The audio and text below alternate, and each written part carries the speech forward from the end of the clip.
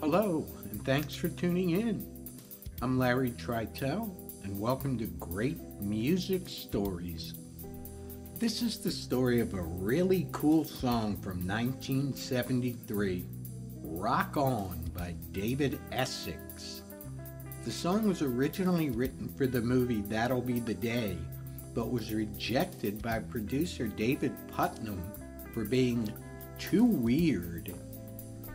Rock On has extra special production work on it from musician Jeff Wayne. Wayne said that when Essex first played him the song, he had no instruments.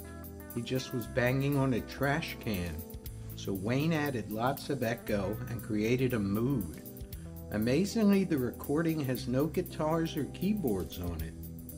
Even now, the song remains pretty experimental for a pop song.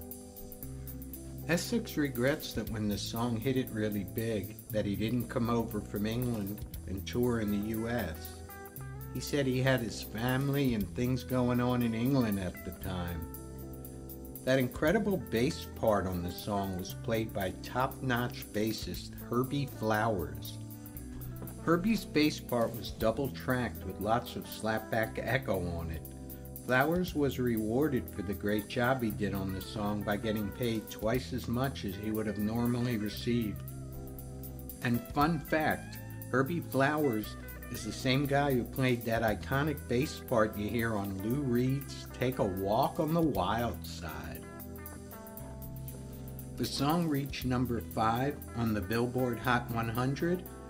It was number 3 in the UK and hit the number 1 spot in Canada.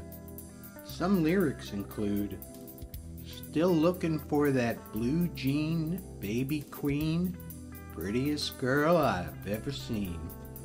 See her shake on the movie screen, Jimmy Dean."